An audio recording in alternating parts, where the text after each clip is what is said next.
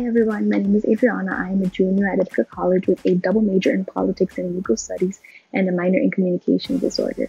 The reason why I joined this fellowship was to learn more surrounding Title IX. I learned about Title IX back in high school, but I feel like I never got a really good understanding of all the benefits it reaps because the main focus, at least when I learned about it, was the sexual assault aspect. However, there's so much more to it, and I've already been learning so much, so I'm so grateful for this opportunity.